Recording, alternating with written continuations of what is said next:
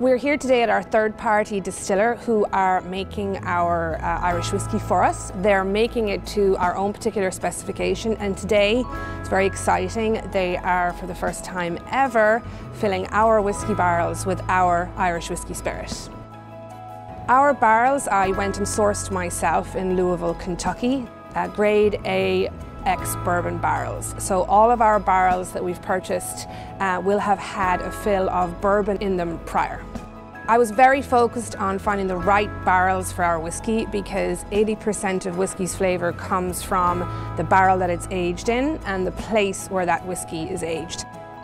We put two kinds of whiskey in barrel today, grain whiskey and malt whiskey.